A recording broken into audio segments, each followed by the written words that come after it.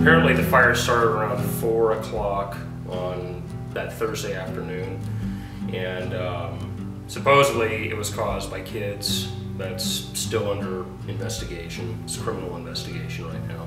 A friend of mine who also happens to be an employee here at the Cove, he's a cook, his house burned down, and he didn't even realize it had been burned down because he was busy helping us here keep the flames away from the facility. And he basically lost everything. He's staying with some relatives in town, and having seen the devastation out there, it's crazy how this fire, you know, literally destroyed an entire neighborhood. It looks like an atomic bomb went off. But then there's other parts where the fire went around houses, and those houses were completely untouched. The Erskine Creek fire relief efforts have been pretty incredible in the last week. Immediately the community came together. I mean, people that weren't even friends, just doing everything they can to help each other out, whether it was with food or clothing or, you know, monetary donations. All the churches up here, First Baptist Church, Faith Community, all coming together to help people out.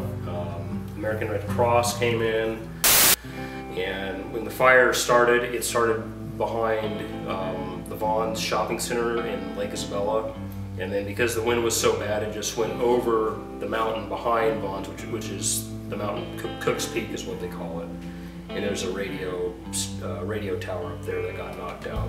And then from Cook's Peak, it went down into Mountain Mesa, Squirrel Valley.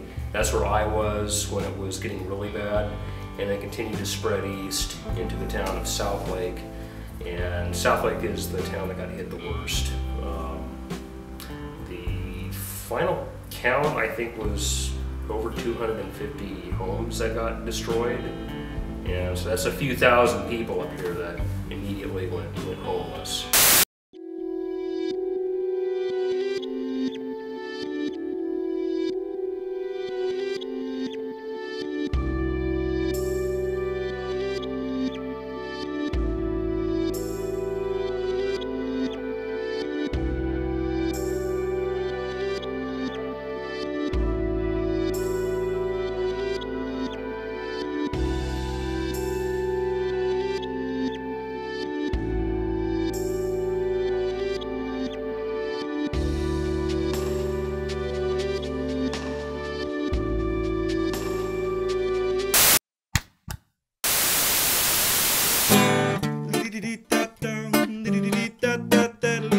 Hectic Films is dangerous, dangerous, dangerous, dangerous, dangerous.